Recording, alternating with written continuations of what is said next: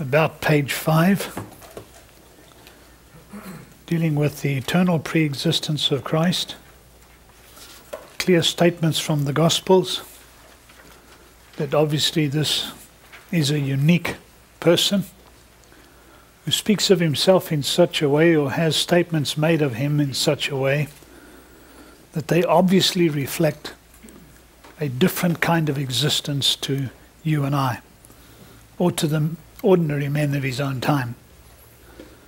In the beginning, the Word was, etc. Obvious distinction between God and the Word, obvious identification between God and the Word, and borne out by the rest of the New Testament. Significance of John the Baptist's statement, he was before me, we easily recognize.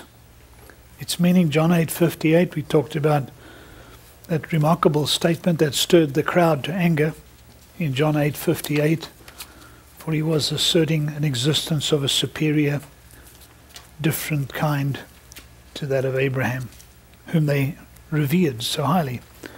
And we closed with me quickly reading through the comparatives I've given you, or the CFs, see these verses as well, in chapter 3 of John's Gospel, chapter 7 and chapter 8, all confirm by the statements he made, all confirm and support prior and superior existence.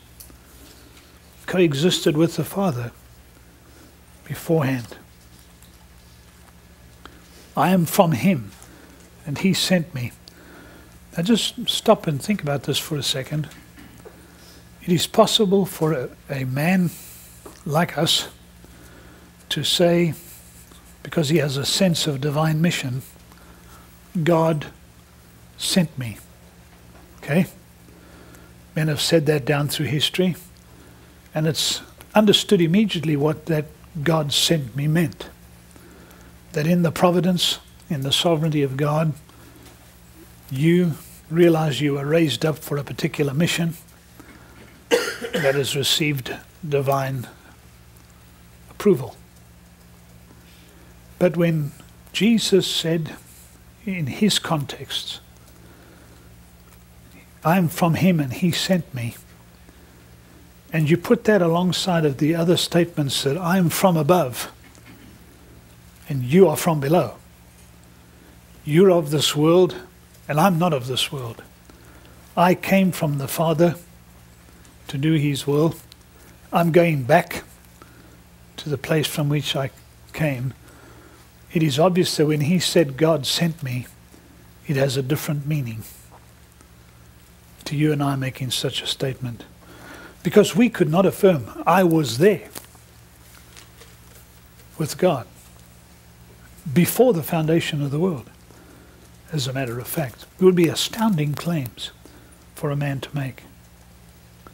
In John 17 verse 5, which is that key passage, thought I'd left my Bible. I won't turn to it, but John 17 verse 5, he talks about the glory she had before the world was. In fact, let me just go there to pick up the exact phrase. The hour has come. Glorify your Son, that your Son also may glorify you, as you have given him authority over all flesh, that he should give eternal life to as many as you have given him. This is eternal life, that they may know you, the only true God, and Jesus Christ, whom you have sent. Okay, but you have to read on. I have glorified you on earth. I have finished the work which you have given me to do. Now glorify me, Father, together with yourself, with the glory which I had with you before the world was. That's a good set of verses to confirm what I've just said. Whom you have sent. But it's a whom you have sent in a context of he who has been with you from before the foundation of the world. That gives him a prior existence. for sure. Quite different is his being loved before the foundation of the world too, which he goes on to speak about. Then to speak about me being loved by God before the foundation of the world. You understand immediately the difference. I don't have to spell it out. His was a personal, person to person. He was actually there. But we were not. We did not yet exist. To say love before the foundation of the world is to put us immediately into a context of election and salvation and the plan of God for the ages, for time and history, when we would step onto the stage. But observe these statements here in John 6 and 8 and 16. Comes down from heaven, sends to where he was before, proceeded forth and came from God, came forth from and goes to the Father. Remarkable statements of this man. Of this man. Did miracles, but I mean they all saw him. There was never any argument about the fact that he was man from those who were there with him. Matthew 22, you have the reference to whose son is he, and that quotation from the Psalms, the Lord said to my Lord, pointing to an existence before his birth as the seed of David. Matthew 22, and you have to read 4 verses or so, verses 41 through 45.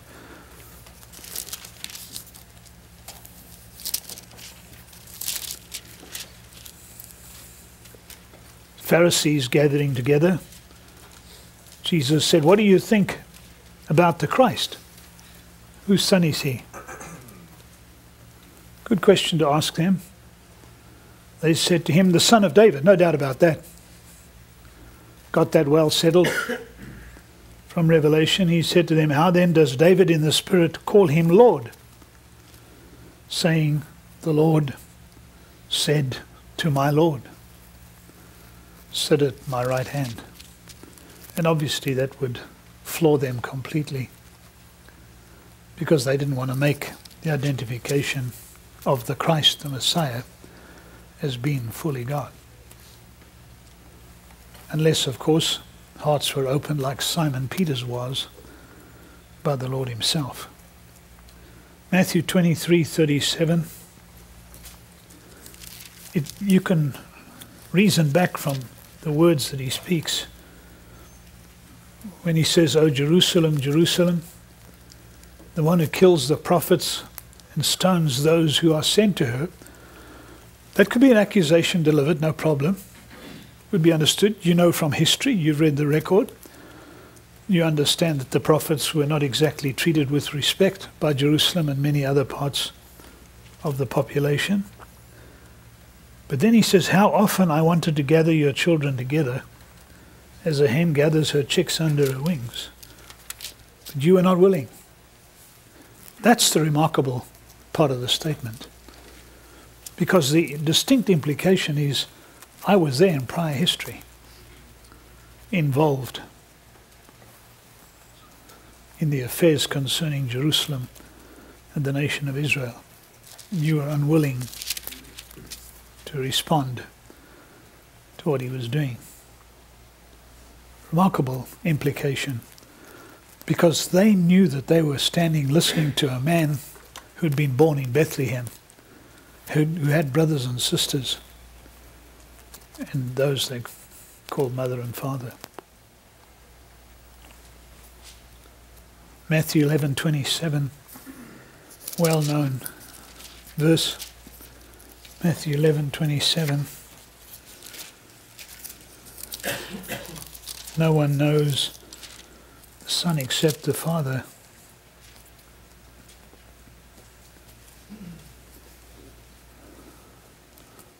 All things have been delivered to me by my Father. No one knows the Son except the Father, Nor does anyone know the Father except the Son, and the one to whom the Son wills to reveal him.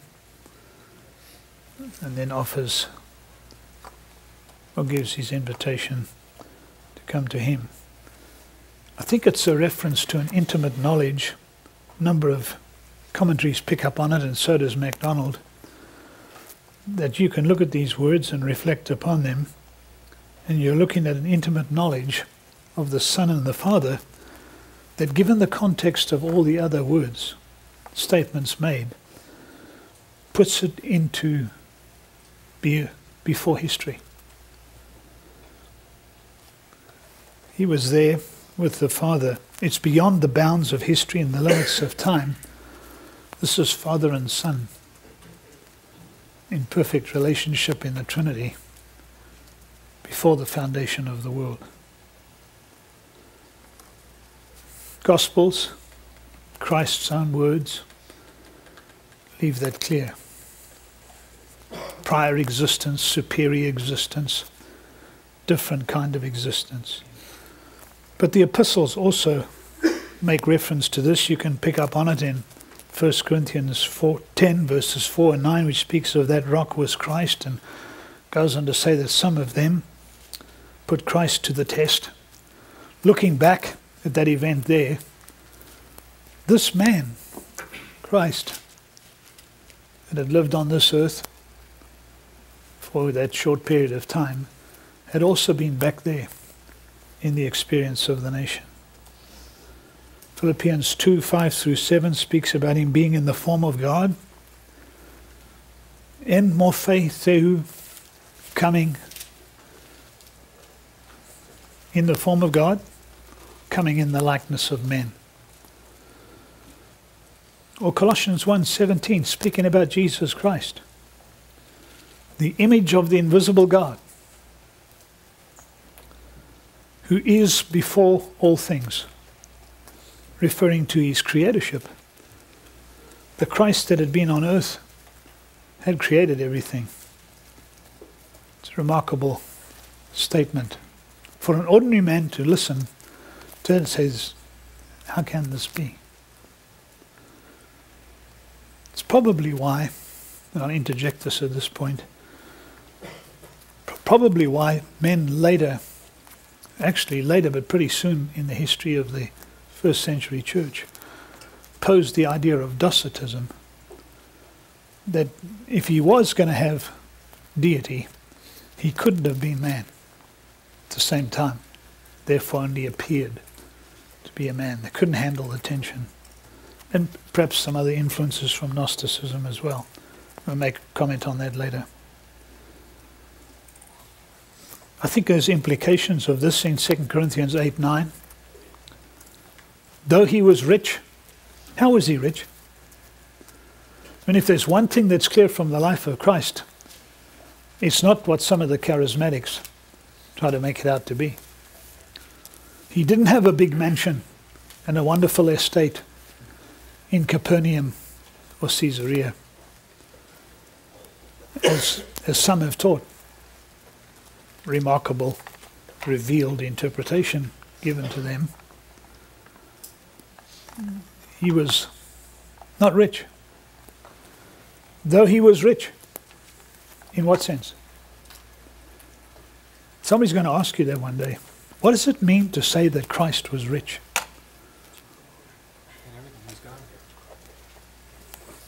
Yeah, in everything he's God, but put it in the context of him being the Son.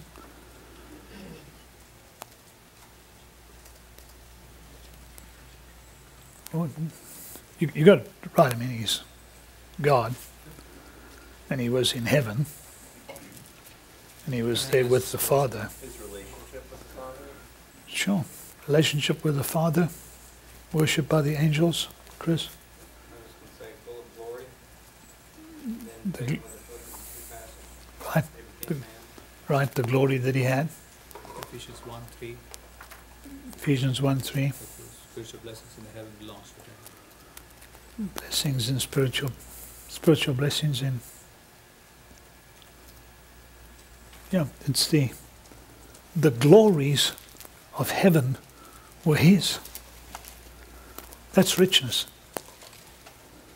He became poor, ordinary servant, laying aside all the splendor that was his. That's implication, definitely of pre-existence. Came from the glories and equality with God to a man born in a stable and had no place to lay his head, had no hometown, as it were. Obviously there are implications or indications from the Old Testament of this as well. Spending a little bit of time on eternal pre-existence, because some of the errors concerning Christ, or the attempts to redefine, start here. Arianism, modern day form being Jehovah's Witness, are quick to redefine pre-existence. Prophet Isaiah saw Christ in his pre-incarnate glory. When you're reading through John chapter 12, you realize from about verse 36 that we are speaking about Jesus Christ. You have to go all the way back from verse 41 back to 36 to get the antecedent of the pronoun. These things Isaiah said when he saw his glory and spoke of him. Who? God? Who's the antecedent? And you let your eye go back and you trace back through the verses, and you come to verse 36, 35 and 36, and it's obvious that the subject, the focus of attention, is Jesus Christ. Brings to bear upon the situation a quotation from the book of Isaiah. This is a reference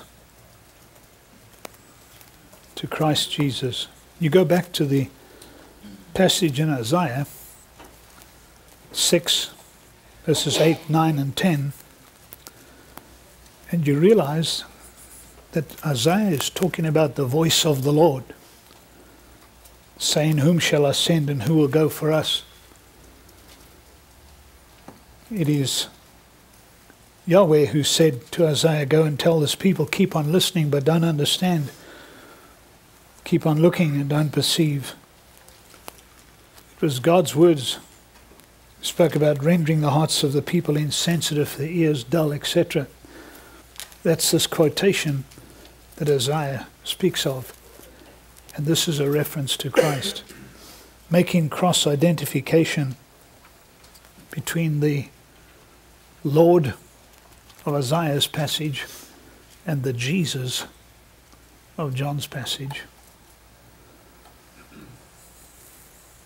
Connections made. Christ obviously pre-existed, also points to deity. It is probably correct to say that the Old Testament angel of the Lord was most probably the pre-incarnate Christ. It seems to be the best connection to make. So you got that connection made by Isaiah between the Lord and Jesus. And those of you that have had me before, you know that this type of verse is a good verse for an exam question, for you to make the connection. Where would you go in John's Gospel to make a connection with an Old Testament passage that points not only to deity, but to the pre-existence of Christ? It's a good ordination question too. How would you demonstrate the pre-existence of Christ?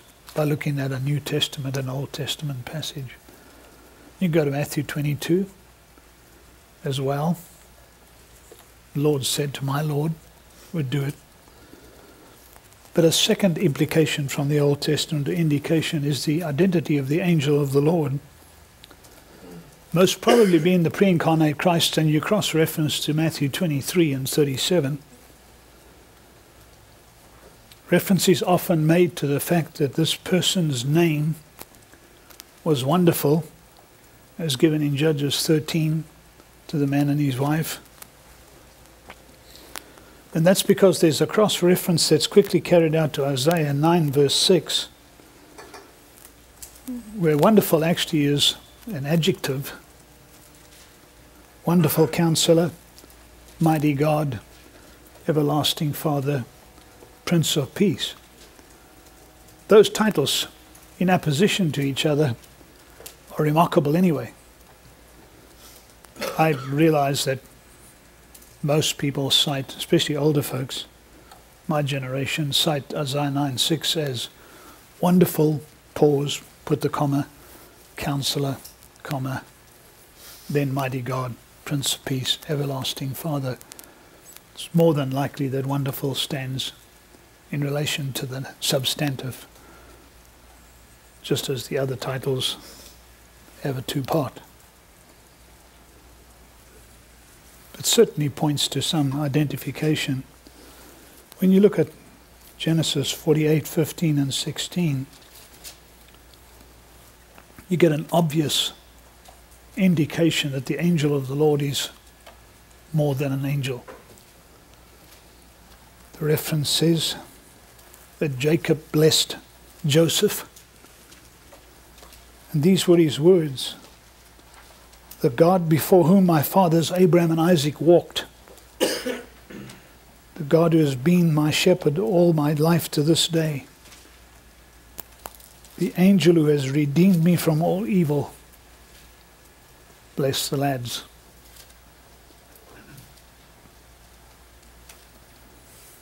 It's quite a... The one before whom the fathers walked, who has been my shepherd, the angel who has redeemed me, I think is equated with the angel of his presence in Isaiah chapter 63. Verse 9 says there, "In all their afflictions he was afflicted, and the angel of his presence saved them. In his love and his mercy he redeemed them. He lifted them and carried them from days of old." Angel of the Lord, I think, can be demonstrated in every passage in which the angel of the Lord occurs. And I haven't taken the time to put that here. I think we'll highlight that more effectively under angels. Probably refer back to some of these passages, but in every one of these passages there is a distinction between angel and God, and then a merging, an identification of that angel as being God. Separate but the same, in the same context. You'll notice from Exodus chapter 3 that Moses worshipped this person. And that's significant,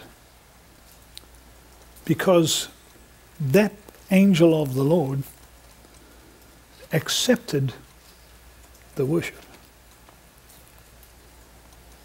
and did not rebuke Moses from worshiping him. It was God who called from the center of the bush, "I am God of the firstborn." And Moses was afraid to look at God. But the context tells you it was the angel of the Lord with whom he was speaking. One other person also worshipped him under a different title. That would be Joshua, standing, apparently looking over the situation with Jericho so that he could carry out some sort of strategy or think about strategy. And it's the captain of the Lord's host that appears to speak to him, usually taken as being another title for the angel of the Lord. The commander of the Lord's army said, "Take your sandal off your foot, for the place where you stand He's holy. He did. Talk to this one. I've given you a little note here, which I think is important to remember. There is no record that has this individual, the angel of the Lord, appearing after the birth of Christ.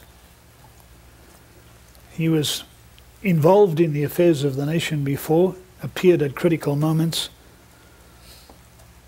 but any of the references in Matthew and Acts to the angel of the Lord is an angel sent by God, not to the angel of the Lord. From the Old Testament, you can't make that distinction clearly from the New Testament record. It does not appear to have come after the birth of Christ.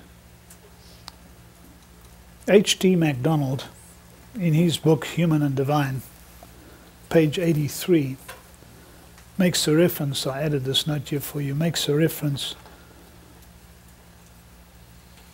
that this is not a title that is applied to Jesus Christ in the New Testament,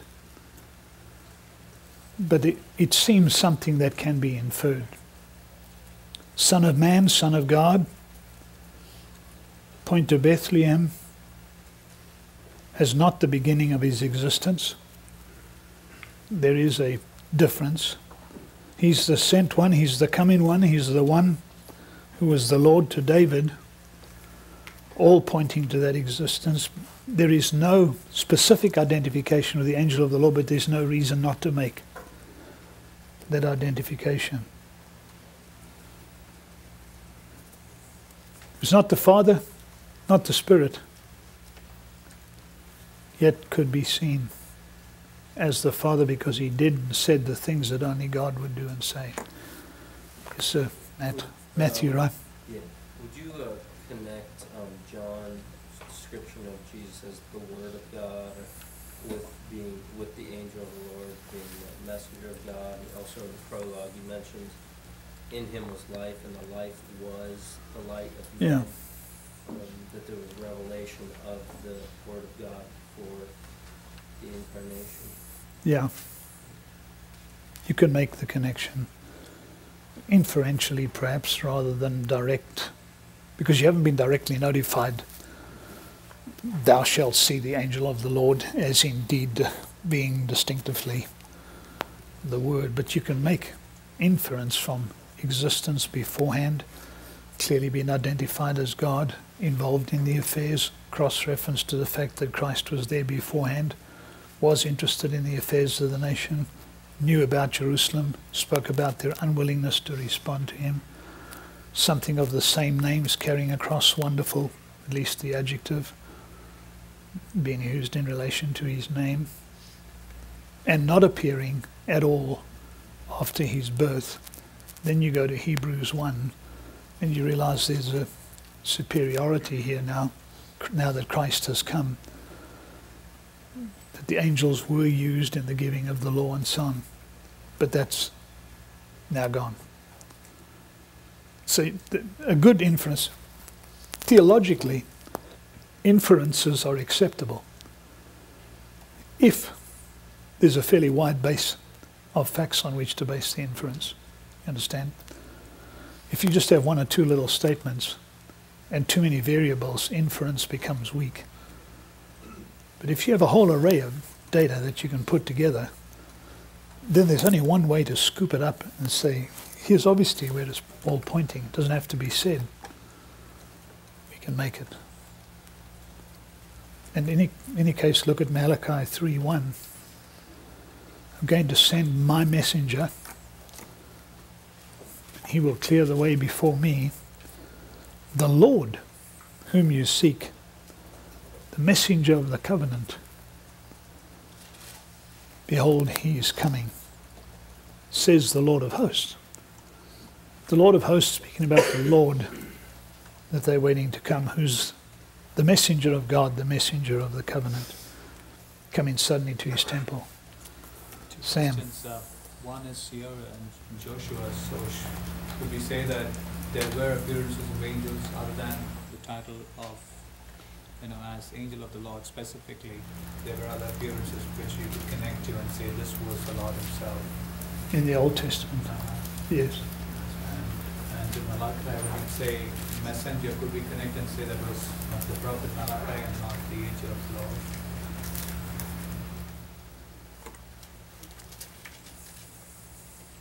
No, because this would be the one that clears the way before him. So if anything, it's going to be a reference to the prophecy concerning the coming of John the Baptist, if anything. But it appears here to be the one that is the Lord whom you seek, that suddenly comes to his temple, this messenger of the covenant in whom they were delighting, waiting for the consolation of Israel, would be the connection. Behold, he is coming, says the Lord of hosts. And that would be, this is Malachi who's already there, speaking about one who is still coming. Dax. I'm just trying to understand it from the, are you saying there's a grammar difference in the Old Testament and New Testament in terms of an article or something, and the angel of the Lord versus an angel of the Lord, or is there something else? No, well, actually, yeah, let me correct this. I'm not basing it upon a definite article. You can still say the angel of the Lord in the New Testament. And we could say that without it being the angel of the Lord. Okay, would be a... So the context more of this. Yeah, the angels sent from God were used. There was an angel of the Lord that appeared to Joseph to give him some more indications. But it was clearly from the context an angel. Whereas the context in the Old Testament of the angel of the Lord are clearly identified with God and yet being separate from God in every one of the contexts. I have a summarization of that we can give out later. Micah 5 verse 2, well-known statement, points to the eternality of the Messiah. Very clear connection. As for you, Bethlehem Ephratah, too little, T-O-O, so little among the clans of Judah. You've got nothing to offer, in other words. From you, one will go forth for me to be ruler in Israel. But notice, his goings forth are from long ago, from the days of eternity. One to be ruler comes from you, but notice the connection. Let's move on to the other track. He comes from you, but he's the one whose goings forth have been from ages of the ages past, from the days of eternity. That's incredible. That's making a statement of pre-existence. That's also,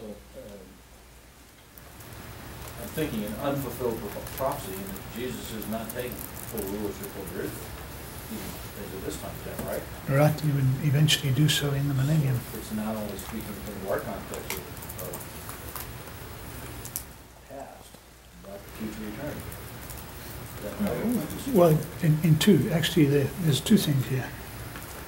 It's a reference to the fact that he's going to come from Bethlehem of Judea. And you could make the identification that this is the Christ who was born. But is he ruler of Israel? And then you say, no, because that's part of the second coming. It's going to be the consequences of the coming to this earth to be ruler in Israel on the throne of David in the city of Jerusalem, which is the capital of the world, with the nation of Israel as the central nation on the face of the earth. So that is still to be fulfilled. And then it'll go out into eternity, where obviously he'll be still seen as the Lamb of God, the ruler of Israel. Good point. There was a Christian heresy, Colossian heresy. Sorry. It couldn't be Christian if it's a heresy. Colossian heresy, Arianism, that thought of Christ as existing before human birth, but still as being created at some point in time. You understand what they're doing? He came before the rest, but his coming also had a distinct beginning. So he was not eternally pre-existing. He has a temporary pre-existence. He was made first, then he made everything else. To that heresy, that constituted pre-existence, but substantially redefined and restricted. A creature, not essentially divine, but having bestowed upon him a tremendous amount of power and authority to be the creator. Folks, it makes a mockery of the statement that he's the express image of the invisible God. Okay. Yeah. What fueled that heresy? What was the benefit? It's, you know, a lot of things going on at the time. I'd have to sit down and check my history book again, but that sort of came out into the open with Arius at the Council of Nicaea in 325, wasn't it? AD. They wanted a man, Christ Jesus. If there's a doctrinal impetus, it was such a strong desire to have him as a human mediator that all the evidence of his deity was totally submerged. But I think there's a second what was going on answer, and that is that sinful men can't accept the deity of Christ without making some redefinition. The only way they can really say, you are the Christ, the Son of the living God, is because God has touched the heart. And really mean it. Fully God of God and fully man of man. Incredible paradox. And so you can say that pre-existence does not in and of itself necessarily establish deity. But John Walford reminds us in his book, Jesus Christ our Lord, of what is correct and others have as well, that pre-existence has become so associated with deity that it is accepted as one of the marks of the deity of Christ. For all practical purposes, proof of his pre-existence is evidence of his eternality. And since the Arian controversy in that 4th century, there has been, and this is an important point, no successful denial of his eternity which has not also denied his pre-existence. If he's not divine, he couldn't have an eternal pre-existence.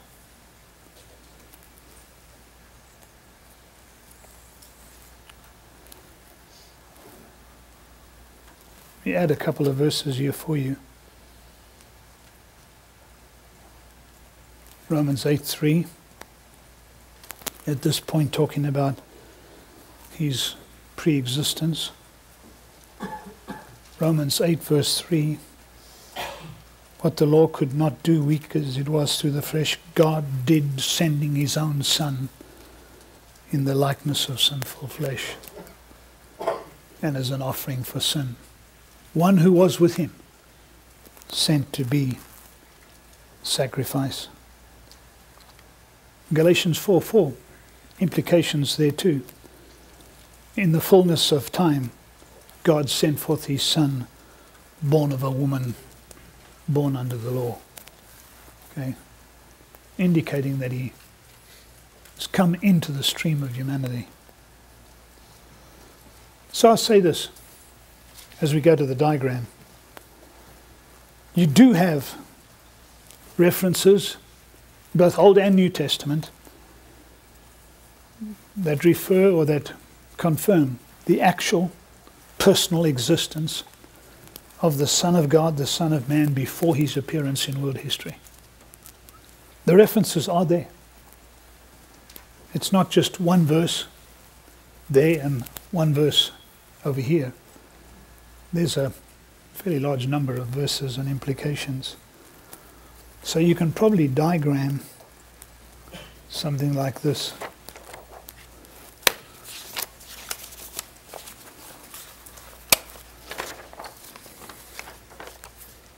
And then we'll take, and we'll take a break. Here's your diagram.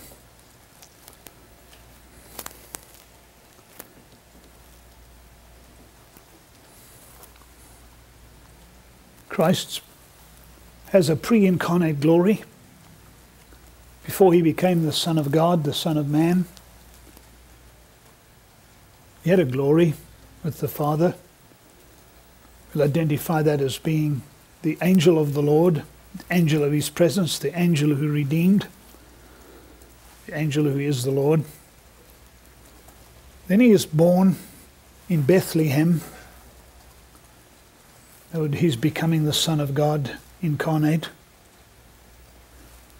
And in sort of soft grey letters above is written the word kenosis. This would be the time of his veiling, emptying himself. You have Calvary.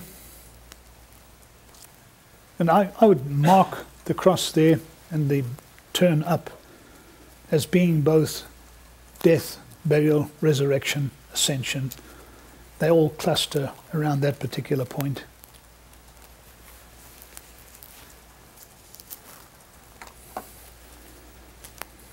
Crucifixion, resurrection, ascension.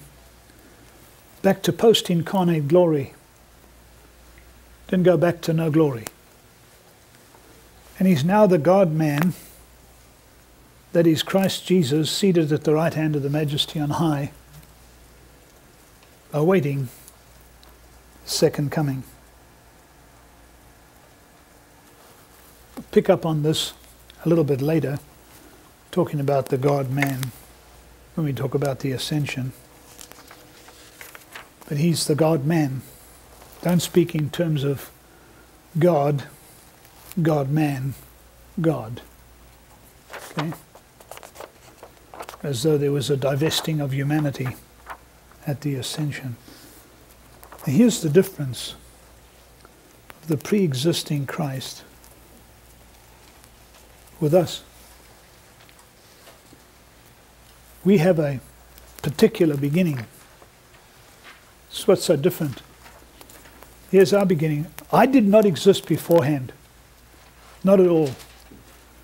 Potentially, in the genes, yes. And in God's planning, yes. But I didn't have any substantial beginning till I was conceived. So I begin and then live forever. Or exist forever. So I'm born, I die, and that's not the end. Unbeliever is born and dies, and it's not the end. The believer lives, the unbeliever exists. But the difference is we have a particular point of origin. Jesus' birth into history was one who had always been. And his death and resurrection and second coming and so on all take place. He's involved in those events, but he's one who always will be. He was, he is, he will be. And part of the is and will be and was is his involvement in history, not just eternity. Okay, at that point, let's take a 10-minute break.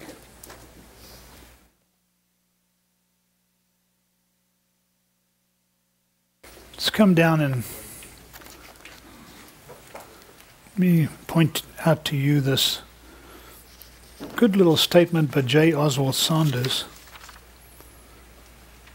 in a book of real devotional quality. Paul links his precedence in time with his preeminence as creator and preserver. He is before all things.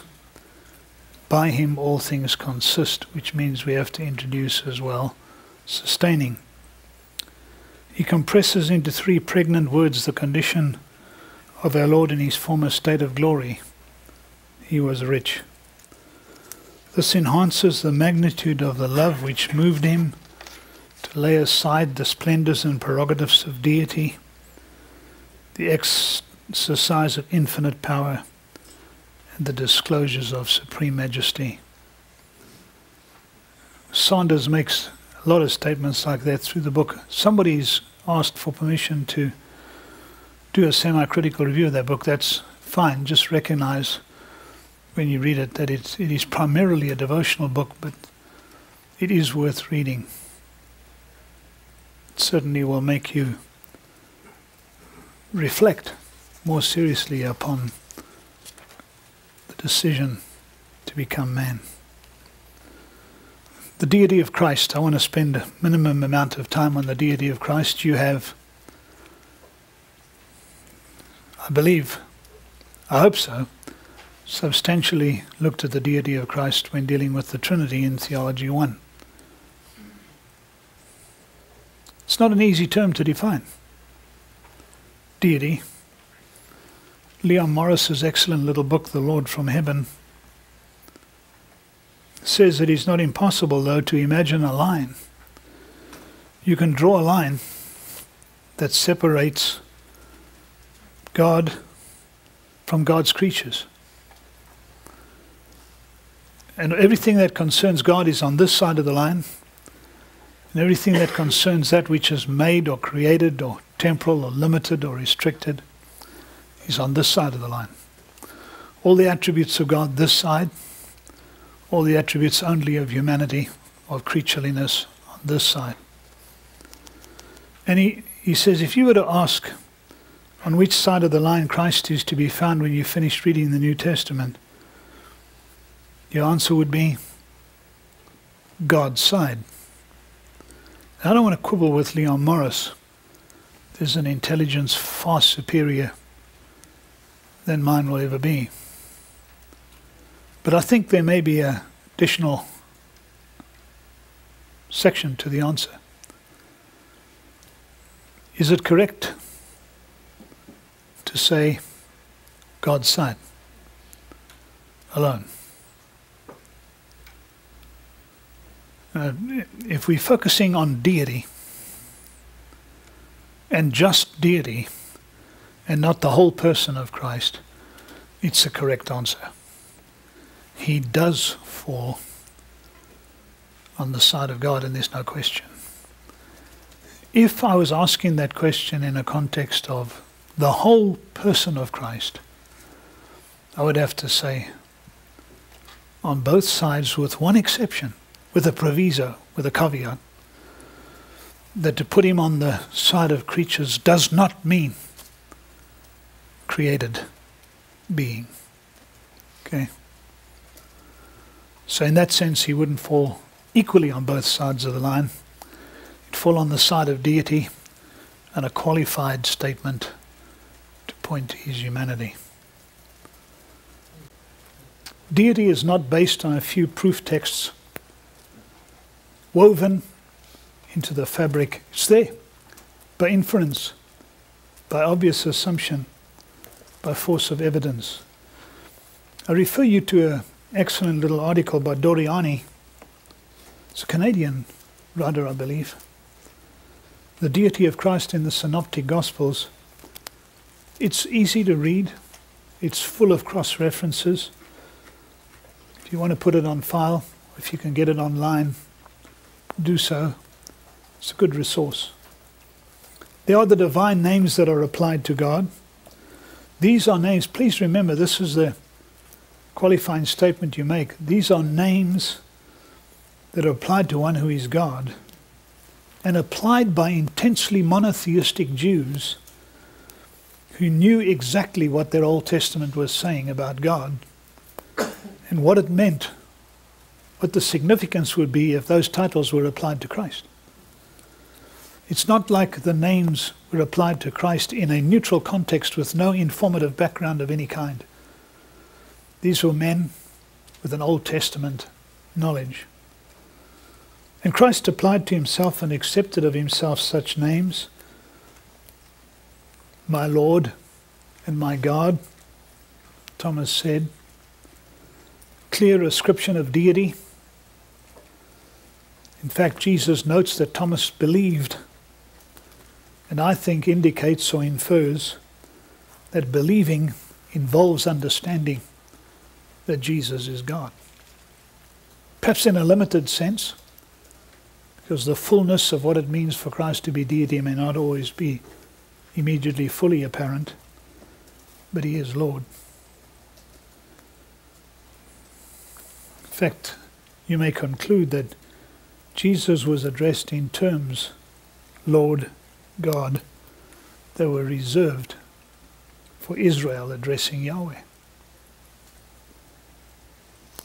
Following divine names are applied to Christ. The word Lord, Luke 2:11, repeatedly throughout the New Testament, kurios, Lord, not in the sense of just an ordinary master, a polite sir, or an owner of a vineyard, landlord, but a reference in contexts that are references to deity.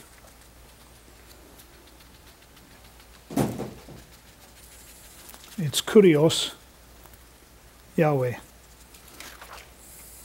John 1:1 speaks about the Logos already having a beginning. Notice that Raymond Brown in the Anchor Bible Commentary makes a note that in the beginning of John 1:1 should not be referred to as parallel to the beginning in Genesis 1, as a mere parallel to the beginning. Because he makes the note that in John 1, creation doesn't occur until verse 3. That the reference to the beginning here is a reference to the period before creation. That it actually is designating qualitatively the sphere of God. In the beginning, right there at the beginning anyway, he already existed. So it's pushing you back beyond the actual beginning point of creation. But he's understood the context and the force of the statements being made. Murray Harris, in his book Jesus as God,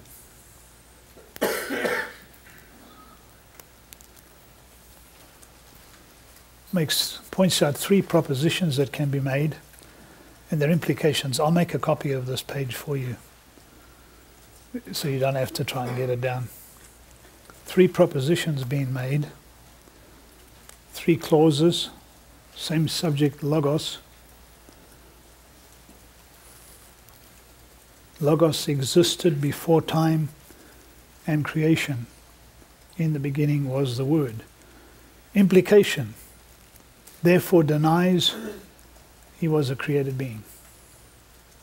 You've got three propositions that he can make with these implications, the consequences, the obvious conclusions that can be drawn from the statement. Second, and the Word was with God. Proposition, the Logos was always in active communion with the Father, and he discusses that phrase from that perspective. Therefore, he cannot be personally identified with the Father. Two separate persons, okay, in the verse. You understand what he's saying? Thirdly, the Logos always was a partaker of deity, and the Word was God. Therefore denies immediately any subsequent elevation to divine status.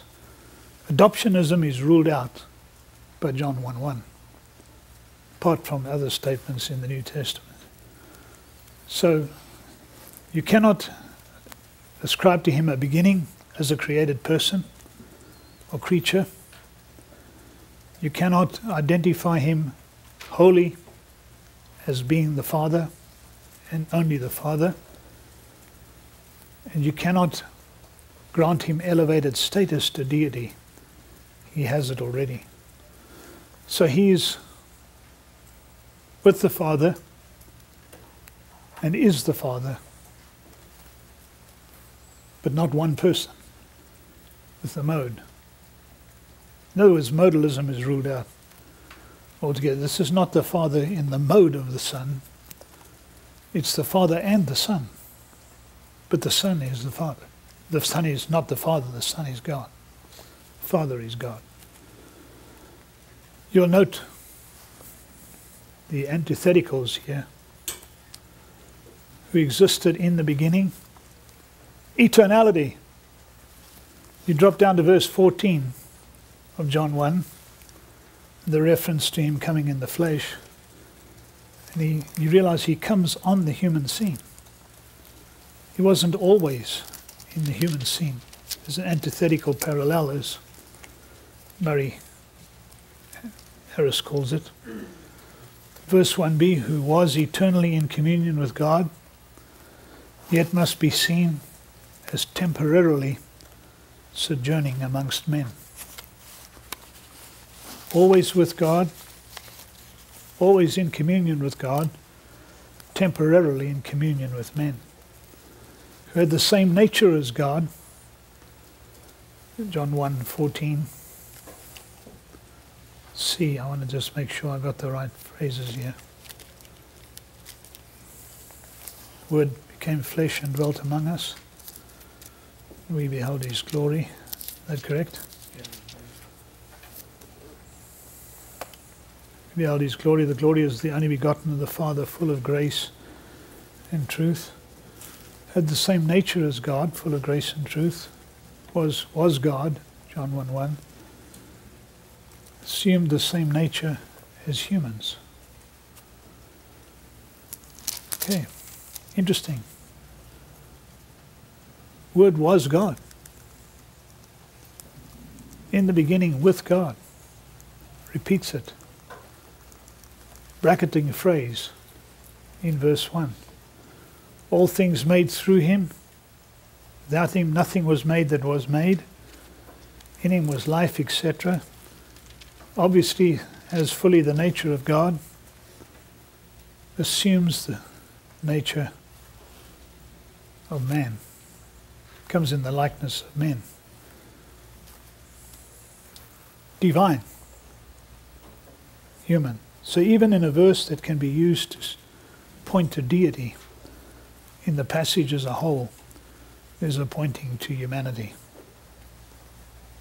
which we'll have to deal with. In fact, John 1 verse 18 says he is the only begotten God. You realize there's a textual problem there. Some preferred to write only begotten Son, but it is the accepted decision of the high-ranking critical scholars, evangelical conservative men, that it should be the only begotten God. Acts 10:36 speaks about him as Lord of all. Obvious reference to deity, sovereign ruler. In fact, in the context, what comes out very clearly is he's not just the God of Abraham and Isaac and Jacob's descendants, but he is indeed the Lord over the Gentile nations too. He's the Lord of the universe. This is Lord of all, Jesus Christ. Romans 9:5 has that statement about God blessed forever. I'll refer you to, I don't spend time there, but I'll refer you to the discussion by Cranfield in ICC, Volume 2, where he talks about that statement of God blessed forever and does conclude that it's a reference to Jesus Christ. Christ who is over all, the eternally blessed God. Appositional statement, amen. He gives quite a argumentation for it in several pages, sees it as a reference to the deity of Christ. Titus 2:13, I think it is an application of the Granville-Sharp rule, which I'm sure you've discussed in some detail, particularly if you had Dr. Farnell. It's one of his favorite subjects, I know that. Our great God and Saviour, Jesus Christ. One definite article, Teis dokes tu megalou. There's your definite article. Theou, kaisoteros heimon, Jesu Christu. Our great God and Saviour, same person. Reference to deity. Obviously you don't base it just upon a single grammatical thing. You need more evidence than that. Put it together with the rest of the verses and all that you've looked at, and it just is another piece of evidence. Hebrews 1 verse 8 makes it very clear that no angel was ever called my son. This one who is God's son is referred to as God himself. In Hebrews 1 verse 8, you have that switch that occurs. I mean, it's so obvious when you're reading, what to jolt anybody who's reading it. It's become very clear as you come down through verse 6, 7 and 8. Let the angels of God worship him. And of the angels he says, who makes his angels spirits and his ministers a flame of fire. But to the Son he says, your throne, O God, is forever and ever. So the Son is referred to as Kurios in an Old Testament statement that is obviously referring to Yahweh. 1 John 5:20, the only true God. It's Alethinos Theos. Inos ending on a noun, you realize, points to material out of which something is made. Don't want to use that too crassly, but it just simply means this, that he is indeed very God, a very God. He's the true, he's the genuine. He's the only one of a kind. He is God. Genuinely deity. I would say this is a very God of very God statement. When you look at 1 Corinthians 2:8 with Psalm 24, you see the cross-identification of Jesus as the Lord of glory with Yahweh in the Old Testament. Also a very good exam question, this batch here of Old Testament to New Testament quotations. Acts 3:14, Isaiah 11:9 and Isaiah 48:17 speak about the Holy One, which is definitely in the Old Testament the title of deity, which stands in Isaiah in opposition to the Lord, your Redeemer, and to I am the Lord your God, and in Peter's words stands in opposition to the Righteous One.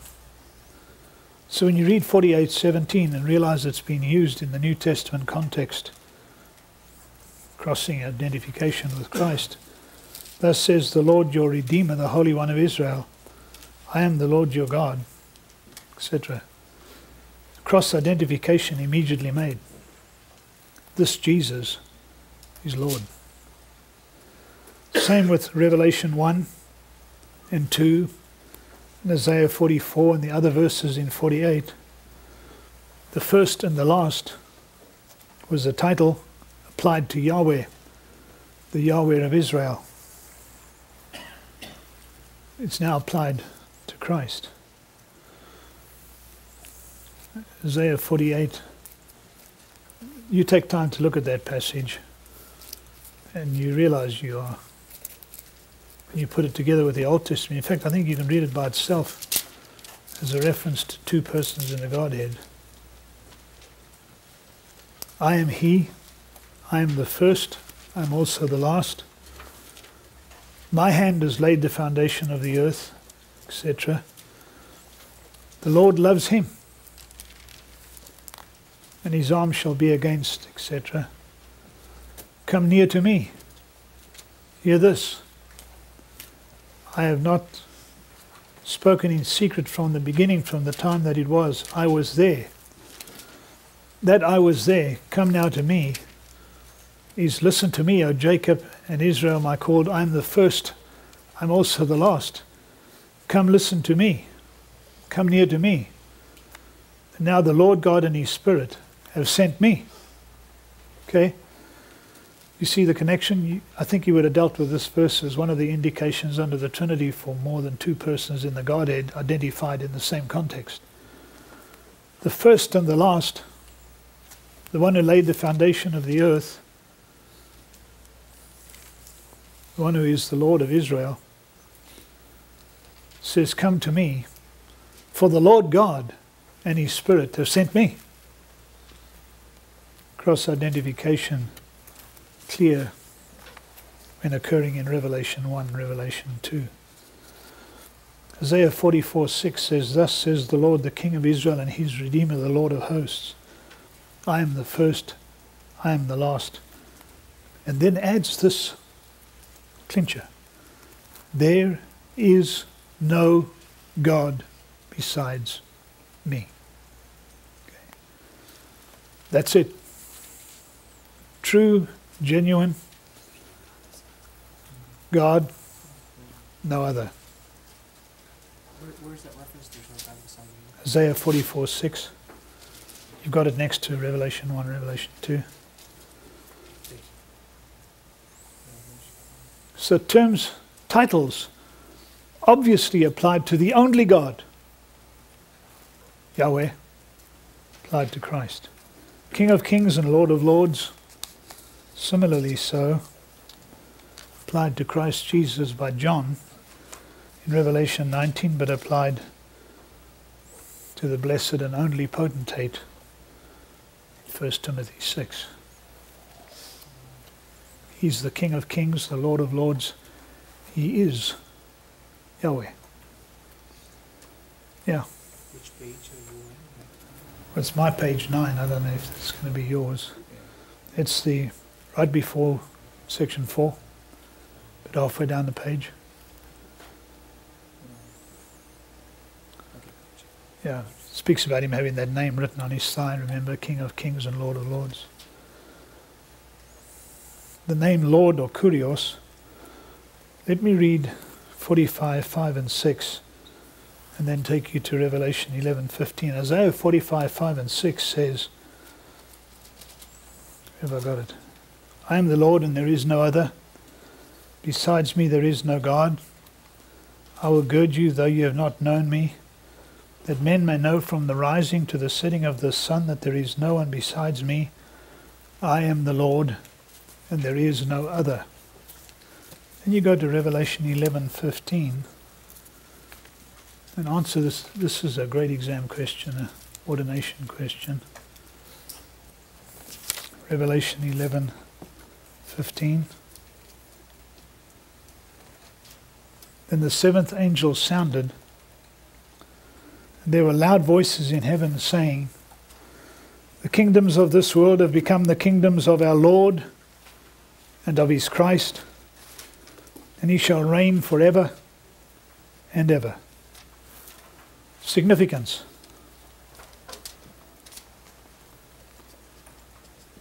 The kingdom is of our Lord and of his Christ.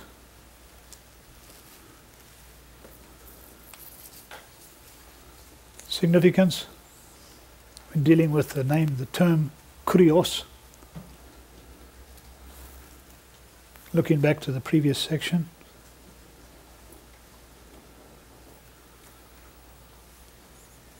What's going on in verse 15?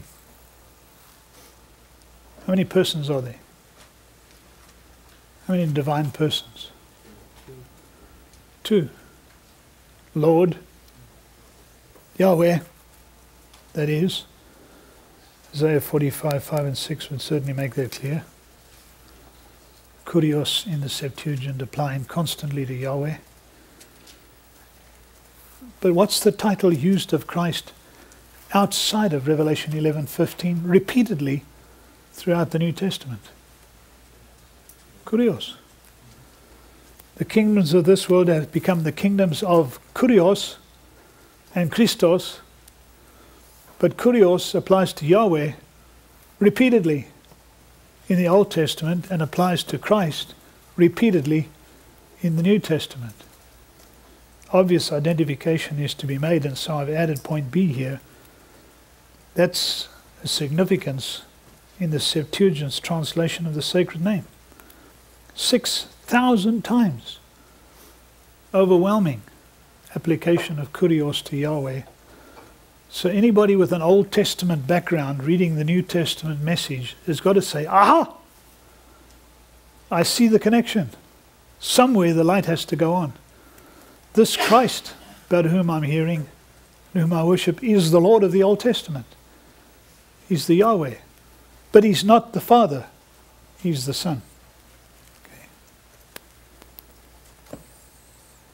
Acts 2:36 also speaks about Lord and Christ. Matthew 11:25, Father, Lord of heaven and earth, but the Jesus who spoke is the one who's called Lord. John the Baptist in the sight of the Lord, obviously a reference to God the Father. Moses, who called the Lord the God of Abraham, the God of Isaac, and the God of Jacob. Yet there's obviously significance with Kurios applying to Christ.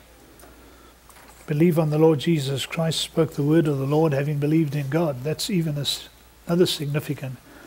These are incredibly impactful statements. We read them casually because we've got it kind of settled in our mind what all the definitions are. And everything is sort of settled in our environment. But put yourself in the context of the first people to hear this. Being informed from the Old Testament. We have believed on the Lord Jesus Christ.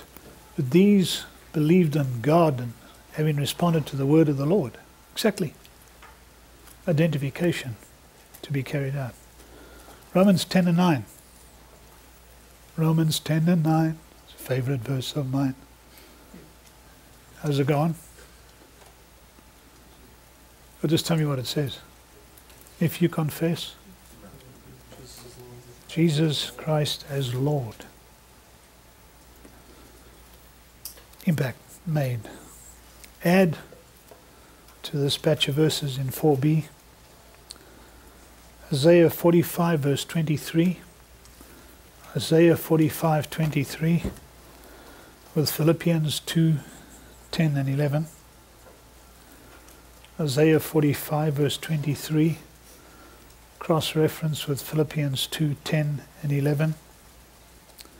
And all you need to do to write next to those verses is every knee will bow. You've got Bible works, you can call it up very quickly. Every knee will bow. Isaiah 45 speaks about God himself saying, I have sworn by myself that to me every knee will bow. Philippians 2:11, at the name of Jesus, every knee will bow. Correlation to automatically be carried out. Okay.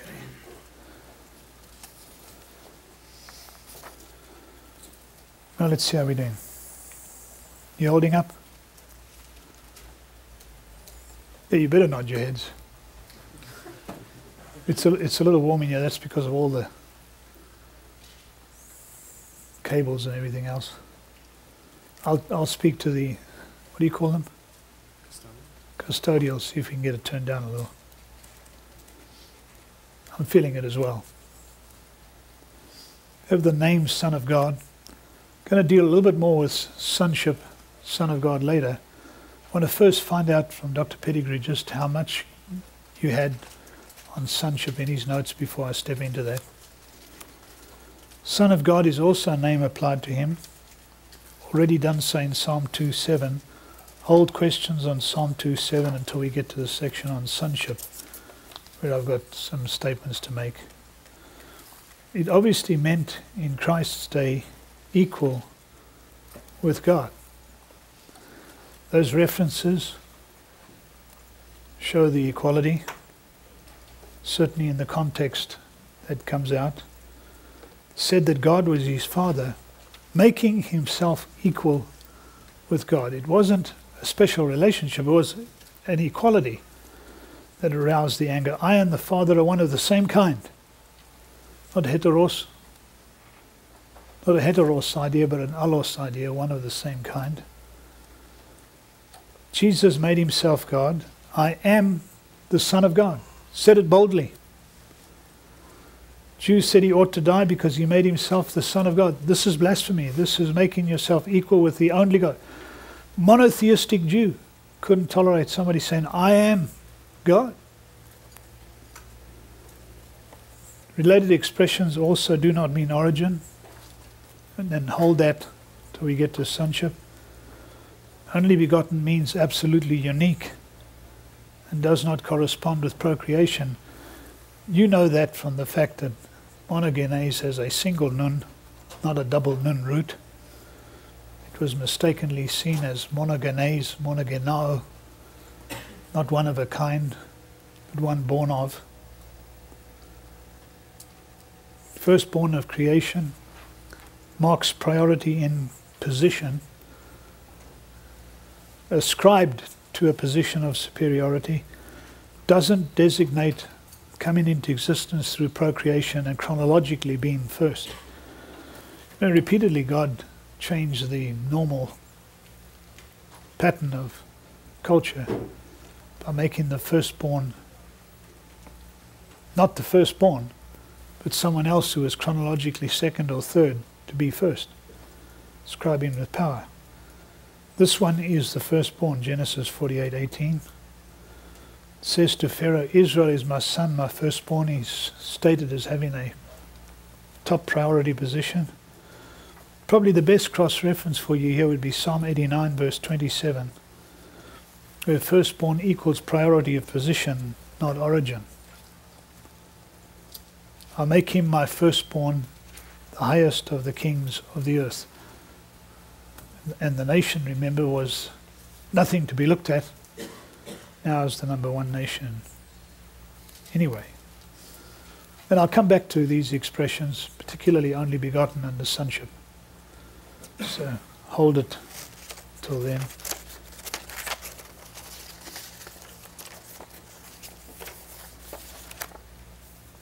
Father does not equate him with men. Call God his Father without in any way indicating that he is like men who call God their Father. Okay? What was made? How is the difference brought out? There is an apparent distinction between the way he referred to Father and the way men did. My Father, your Father. My God, your God. Making some distinction here. Probably revealing, I think, a special filial relationship, a special sense of union with God. Particularly when you see that he said, I and the Father are one. Or he speaks so often about my Father. Many times he used your Father, talking to them. And my Father, it was not a sort of our Father approach. That was studiously avoided. That's got to be significant. I can understand an attempt to make some sort of emphasis by saying, my God and your God, that is our God. But it's done often enough for you to understand that there's something different in his relationship as a son to the Father than you and I to the Father. Instructed them to pray, Our Father, who art in heaven. So you have him designated Son of God several different times in his life. Put this up now. Designated Son of God several different times. That phrase meaning equal with God. At his birth, Gabriel the angel appears to Mary, called the Son of God, that Holy One to be born of her, that is conceived in her. At his baptism, Mark speaks to his readers, says here it's the gospel of Christ, the Son of God, sent by messenger, adds also in context, you are my beloved Son. At the Transfiguration, God speaking to Peter, James and John, in Matthew 17, this is my beloved Son, plus Son of Man used by Jesus 3 times in the context. Son of Man on his lips, carrying the force of Son of God, really. At the resurrection, the psalmist's words in Luke to his readers, Acts 13, you are my Son, you are the Holy One, you're Holy One. At the second coming, Paul revealing to his readers, particularly about those in Thessalonica, wait for his Son, whom he raised, even Jesus, the one who delivers from the wrath to come. Clear designation as Son of God taking place in the record. At the bottom of the page I've given you a listing of others who gave a recognition of his being the Son, such as these. John the Baptist, obviously. This one is the Son of God. Satan in indirect acknowledgement, if you are the Son of God. Demons in direct assertion, interestingly enough, you are the Son of God. Jesus, you Son of God. Roman centurion in his testimony, truly, truly this is the Son of God. Saw sufficient evidence at the crucifixion and at the words being spoken, the things that occurred. This is the Son of God. Disciples in their own assessment, truly you are the Son of God, the Christ, the Son of the living God, the Son of God, the King of Israel. Interesting statement by Nathaniel. The Christ, the Son of God, in John 11. So there's a steady recognition throughout on the lips of men and of Satan and of demons on his sonship.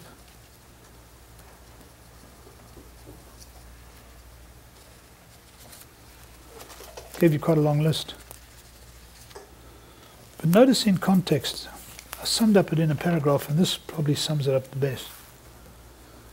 If you stop and think about Son of God in those various statements, you'll see a linkage with messianic themes. Gabriel and Martha and Nathaniel's statements certainly make that linkage. Gabriel to Mary speaks about the throne of David and the kingdom without end, obviously messianic overtone. Jesus speaking to the high priest says, Son of Man coming. When you see the Son of Man coming, that is the Lord returning, the Christ. Demons to Jesus are speaking of him as the Christ as well.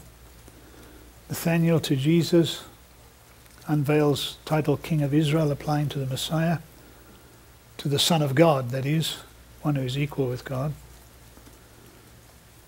More than a political king, more than a conqueror against the Roman Empire. This is God appearing. Martha to Jesus, this is the Christ who is to come into the world. She understood her Old Testament messianic message. Paul to his readers, this is God's Son of the seed of David. Son of God, Son of David. So you have a messianic theme attached to the title Son of God in more than one context. Okay. And do I need to say anything about the last little paragraph here before B? After the chapel message this morning? Mockers at Calvary indirectly acknowledged his status by their challenge. If you are the Son of God, ironically, they were stating he was, but they didn't really believe that. Matthew knew it, remember, the readers know it. He is the Son of God. Words What was the phrase Carson used? Drenched in irony. Going to have to use that sometime. Communicates. He is the Son of God. And all that that means for deity, for messiahship, for sonship, for specific identity. You'll notice here that I've given a grocery list, and I'm just going to let you read through this for yourself. Divine attributes are applied to Christ. You could take each one of these and expand them in some detail by going back to the Old Testament. In other words, you could take Matthew 18:20. When you're looking at attributes of greatness, I've divided the attributes of God into greatness and goodness and presented them like this. Omnipresence, self-existence, life, or aseity, immutability, omniscience, omnipotence are the attributes of greatness, and they are all applied to Christ Jesus. There's only one way to look at them now without taking all the time to say, let's track down omnipotence in the Old Testament and so on. It's too obvious for us to have to do that. Here's the list. You may be required to know it. I'll let you know. In respect of goodness, He's holy, righteous, faithful, merciful, loving and true. Can track all those down in terms of attributes of God. And they would just simply solidify the list here. All of these are applicable to the Son of God, born of the Virgin Mary.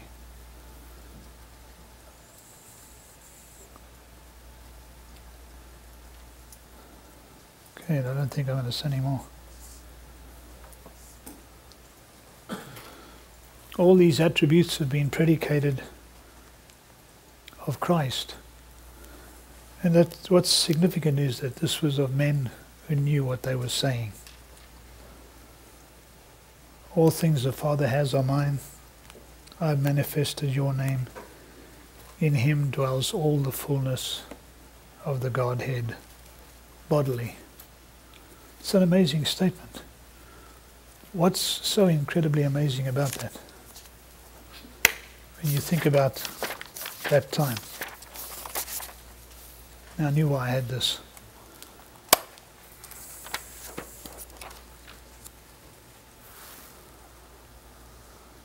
That was the incipient Gnosticism of the time. God is spirit is good. Man is material is evil.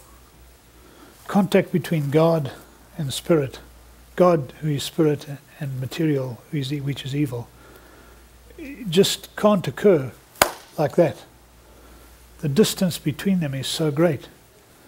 So what you have is a ladder of intermediary beings in Gnosticism, from the one that was incredibly evil, tiny, wee dot of good.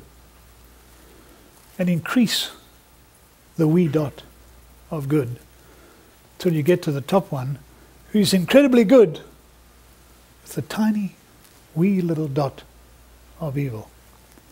And when you work your way through the ladder, you finally could get in touch with God. Gnosticism defeated by Colossians 1. Fullness of the Godhead bodily in Christ Jesus. One stroke of the pen, and this is destroyed. Some years before it became the great heresy of Asia Minor. I think that it's a reference to the fact that the totality of divine powers and attributes are all in Christ Jesus, and permanently so too.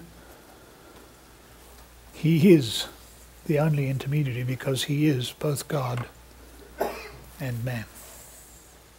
Okay. So what you have, we'll close on this. God in three persons. I assume you dealt with the Trinity. Therefore, modalism is intolerable. Three persons, not modes. Each person is fully God. Ontological subordination is intolerable. We'll come back to this phrase. There is only one God. So tritheism is intolerable. Denial or modification of any one of these propositions is a denial of the Trinity, and in many cases is a focus on the deity of Christ. So the denial of the Trinity becomes Christ. He's just one of the modes. He's not fully God. And if you make him fully God, you're going to make more than one God. Okay. Any pressing question? Can I leave that as a closing note?